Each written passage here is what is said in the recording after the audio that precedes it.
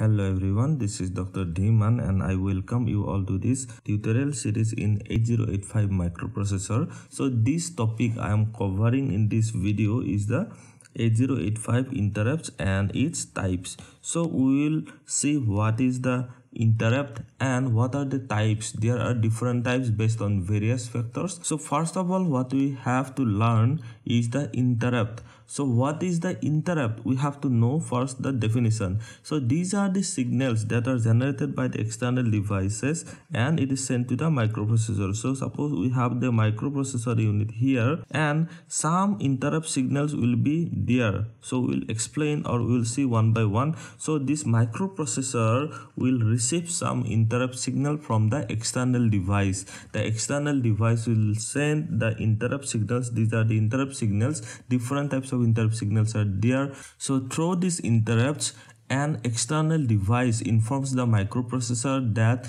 it is ready to transfer data or initiate certain operation. Okay, so these are the interrupts that are sent by the external device to the microprocessor. So what are the different types of interrupts? Let us see now. So in the case of interrupts, there are four main types of interrupts. So first of all, let us understand one by one.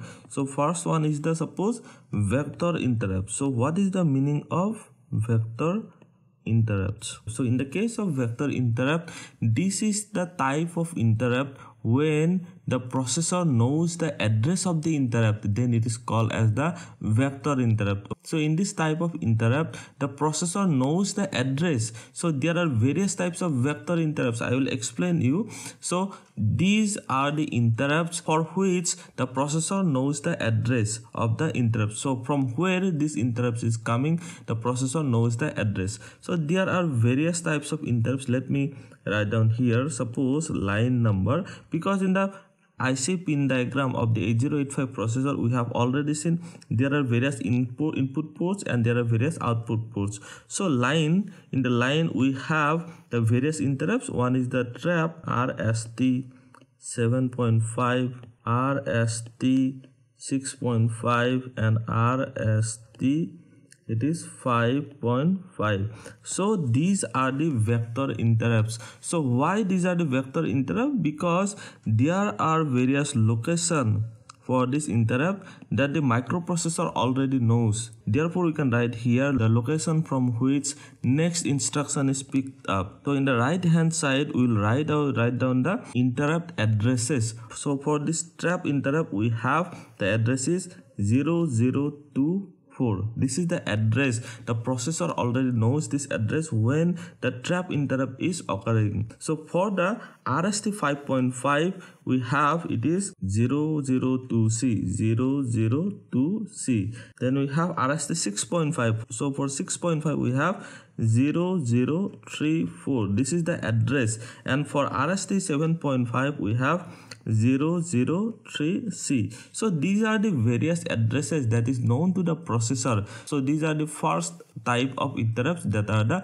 vector interrupts. So in the case of vector interrupt, the processor knows the address from where the interrupt is occurring or to where the interrupt is directing. The second type is the non-vector interrupt. So from the name itself you can understand that it is a non-vector interrupt. That means the processor does not know the address of this type of interrupt. So what is a non-vector interrupt? This interrupt address is not known to the processor. So the external devices need to send the interrupt address. So in this type of interrupt, the external devices need to send the interrupt address to the processor. Okay.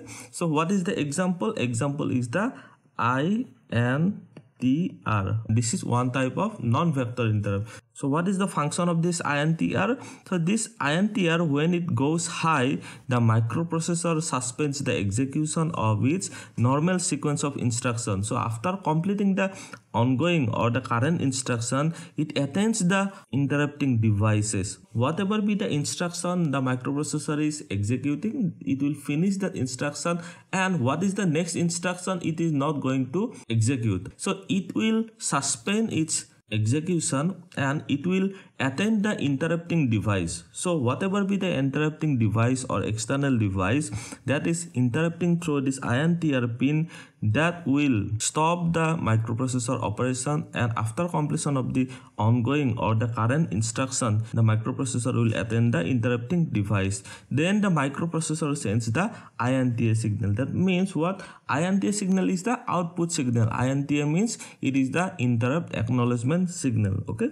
so we have learned about the non-vector interrupt. So the third type is the maskable interrupt. Okay, maskable interrupt means, from the word you can say that we can disable this interrupt by writing some instruction into the program. So whatever be the program we are trying to execute, we can add one instruction to mask or the disable the interrupt by writing this program or by modifying the program. So for example, what are the maskable interrupt? These are the RST 7.5, RST 6.5 and RST 5.5.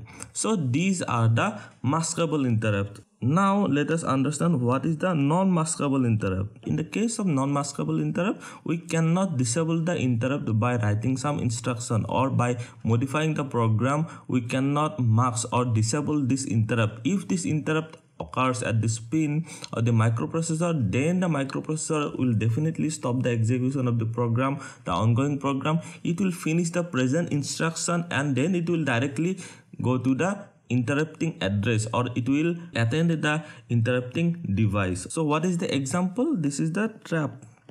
Okay, so we'll understand one by one. So what is the trap one? Trap has the highest priority. So this trap instruction has the highest priority. So we'll see in this video itself how the priority is changing. So this trap has the highest priority and it is a non-maskable interrupt. Okay, it is not affected by any other mask or interrupt enable. Okay, so these are the interrupts we have already learned, and we have already seen about the RST 7.5, RST 6.5 and RST 5.5. These are the restart interrupts. So RST stands for restart. So these are the restart interrupts. Each of them has a programmable mask. That means we can program or we can mask or disable it writing some program. So we have understood about this. So RST or restart interrupts transfer the program control to the specific memory location. So I have already shown you here. So these are the specific locations these RST interrupts are indicating. Okay, that means the processor knows which location it is directing. So what about the priority? So let me show you here in this table itself. The priority will go in this way. That means the trap has the highest priority and this RST 5.5, this has the lowest priority. In the upward direction, we have a higher priority. So these are the priority preference. That means if there are two different types of interrupts, which interrupt will be executed first. These are the different types of interrupts, and depending on various factors, various other factors, there can be two different types or two divisions in the 8085 interrupt. So let me write down here. One is the software interrupt and another second one is the hardware interrupt. So these are the two basic types of interrupts. So in the case of software interrupt, the programmer has defined this interrupt. Okay, so there are 8 different types of software interrupt in 8085. So first one is the RST0, second one will be RST1, third one is the RST2, fourth one is the RST3, fifth one will be RST4, sixth one will be RST5, seventh one will be RST6, and eighth one, the last one will be RST7.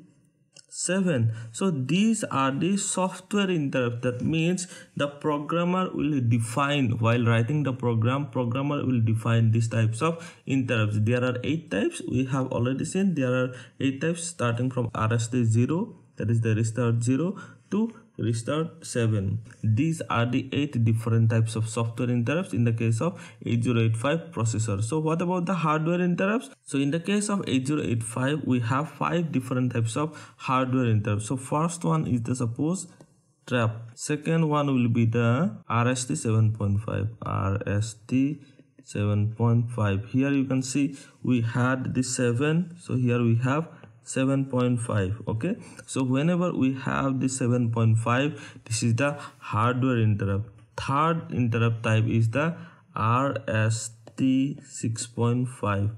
Fourth one is the RST 5.5, and fifth one is the INTR. So I have already explained about this interrupt. So what about the priority of this interrupt? So priority will go in the upward direction. That means this trap interrupt has the highest priority and this INTR interrupt has the lowest priority. So in this video we have learned about various types of interrupt in the case of 8085 processor. I hope you have understood it properly. If you have any question, please put it in the comment section below. Also like, share and subscribe to my channel. Thank you.